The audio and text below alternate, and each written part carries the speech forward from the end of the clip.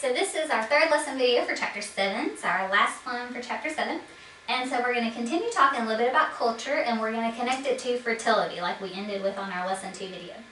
Alright, so high total fertility rates. Total fertility rates is called TFR a lot in this PowerPoint and in your textbook, just so you know what it is.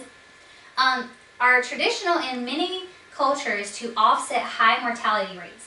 So if you have high infant mortality rates in your country, normally your culture focuses on having more kids, because if you have more kids, then more of them are likely to survive to adulthood. They are traditional in some developing countries as children work, contributing to the family's livelihood. So if you live in a very poor country where there's a lot of agriculture, a lot of times having a lot of kids means more kids to help you around your farm. So they tend to like having more kids also for that extra help. So 168 million children between the ages of 5 and 14 worked full-time in 2012, mostly in developing countries. In the United States, of course, most of those kids would be in school. Almost 85 million child laborers do hazardous work such as mining and construction. So that's where child labor laws come into play, but of course a lot of less developed countries don't have as many child labor laws in place, or there's nobody really to, kind of make you follow the rules. Some cultures place higher value on male children, and women who bear many sons achieve a higher status, leading to a higher total fertility rate. So again, if you live in a culture where male children are preferred, if you keep having girls over and over, that woman's more likely to try to keep having more babies so that she can eventually get that son, which would be coveted in her culture. So gender inequality exists in most societies. Of course, a lot of less developed countries, it's much more prominent than in the highly developed countries. Women don't have the same rights, opportunities, or privileges as men. Women have lower political, social, and economic status. More women than men live in poverty. In most countries, women are not guaranteed equality in legal rights, education, employment or earnings, or political participation. Sons often go to school, and girls are kept home to work. And in most developing countries, more women are illiterate than men, although progress is being made in this area.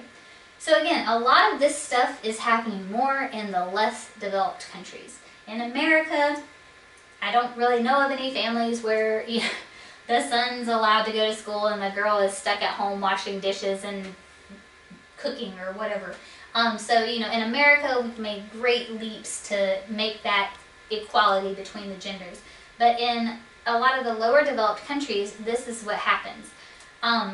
So that is a big deal in the total fertility rates, like we'll talk about in the next couple of slides.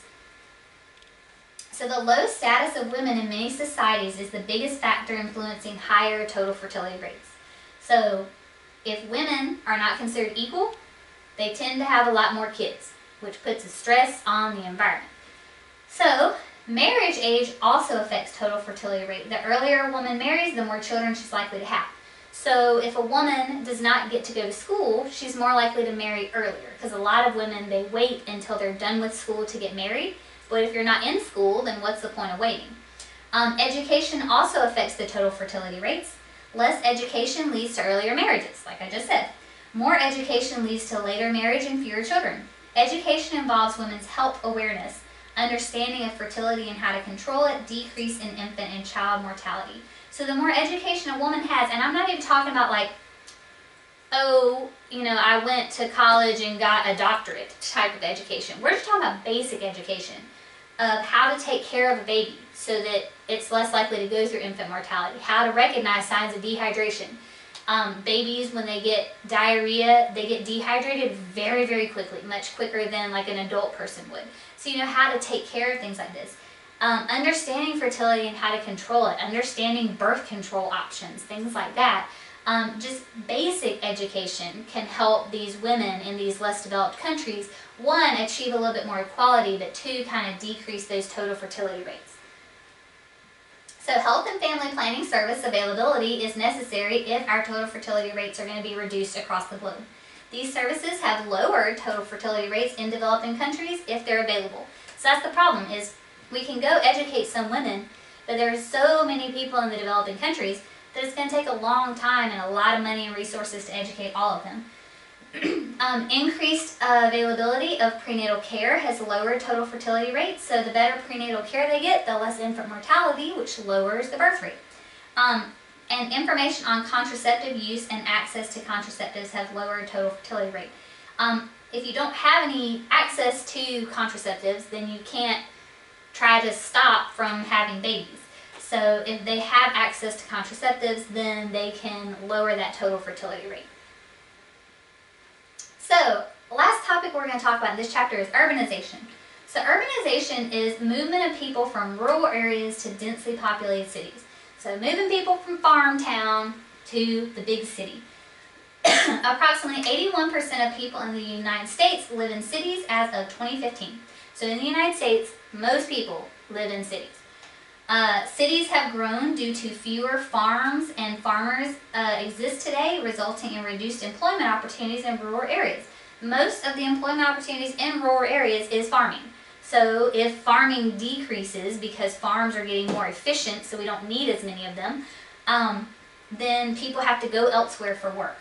Cities are sites of industry, education, cultural, economic, and technological centers. So they have a lot to offer, so people are interested in going into the cities. Cities are urban ecosystems. Certain characteristics are common to cities. City populations have far greater heterogeneity than those in rural areas. That means hetero always means different, so different types of people in the population. City residents tend to be younger than those in rural areas. Cities in developing nations tend to have a higher ratio of males to females, but cities in highly developed countries like ours, they tend to have more females than males. I found that kind of weird, so I left that in the PowerPoint. Alright, so our poorer nations have more males living in the city, and our richer nations have more females. And of course that's because in poorer nations, the females just don't have the same status. So why would they want to go to the city to get work? They can stay at home and have a bunch of babies. That's kind of what the thought process is in those less developed countries. So, you may not live in a big city, you may not live in a rural area, you may live in a subdivision. You probably live in a suburb. The suburban sprawl. So most U.S. urban workers commute to the city from suburbs. So a lot of your parents, they may work up in Atlanta. And they commute each day, all the way up to Atlanta. But we don't live in Atlanta, we don't live in the big city, we live in the suburbs. Suburbs expand around a city, encroaching onto natural areas and farmland. Because development is spread out in the suburbs, having an automobile is necessary to accomplish chores. So since we don't live in a big city with a lot of sidewalks that connect us to every location that we need to go, most of us, we need a car to get around. Like I need a car to go to Walmart. Our heavy dependence on motor vehicles for transportation increases air pollution and other environmental problems. So all of those cars, that becomes an issue.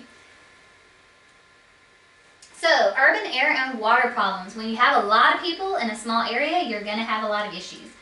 So, high density of commercial enterprises in urban areas cause buildup of airborne emissions. So you have a lot of industry happening in a small area in a city, and so you have a lot of air pollution from that. Urban areas in developing nations have the worst air pollution in the world, because in highly developed nations like ours, we try to control a lot of that pollution. We have a lot of rules in place from the government, but in developing countries, they don't. They're just lucky they have the industry that's making them money. And so air pollution is far from their minds. So they have the worst air pollution in the world. Cities affect water flow because rainfall absorbing soil is covered with pavement and buildings. When you have like a forest, when it rains, that rain can be absorbed into the ground. That rain can be absorbed into the plants and the trees. When you have a city, it all runs down the drain. And it's just running across the road, picking up pollutants, things like that. You can have more flooding because there's nothing really absorbing the water. It all has to run off somewhere. Urban runoff can contain multiple pollutants and sometimes remains untreated, potentially contaminating waterways distant from the cities. So all that runoff that goes down into the sewers, that's eventually going to go into a river, a stream, the ocean, wherever, and all those pollutants are going to go with it. So, what can we do about all this? Because cities aren't just going to go away, so what can we do to make them better for the environment? Well, urban planning of a city in Brazil, I'll say that because I'm not really sure how to say it, Curitiba, I don't know. That's an example of a compact development. It's actually home to 3 million people. That's a lot of people in a city.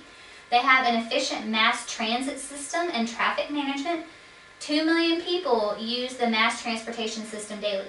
So when you have a huge city with a lot of people, if everybody has their own car, that is a lot of emissions. So if you can have a bus system, a train system that's accessible to a lot of people, that can help cut down on those emissions. Instead of vehicular travel, the center is a big sidewalk that consists of 49 blocks of pedestrian walkways connected to bus stations, parks, and bicycle paths. So see, they're giving them options. Instead of just driving your car to work, you could walk, you could take the bus, or you could bike, because they have a system of sidewalks so you can get anywhere in the city safely. Nobody wants to walk or bike on a busy road, so if you have sidewalks available, more people are likely to do those things. It was the first city in Brazil to use low polluting fuel that burns cleanly, so that helps cut down on emissions too. Labor-intensive garbage purchase program. The poor people can actually exchange garbage for bus tokens, food, and school notebooks. So one, that's helping clean the environment because people are picking up the trash. But two, that gives the poor people a way to get goods that they need. They can pick up trash, which does a service to the environment, but in that, when they turn the trash in, they can get money that they need that they can't get from other jobs. So it's possible to have less polluting cities. It just takes a lot of time and effort and proper planning. Alright, so that was chapter 7, our population control chapter.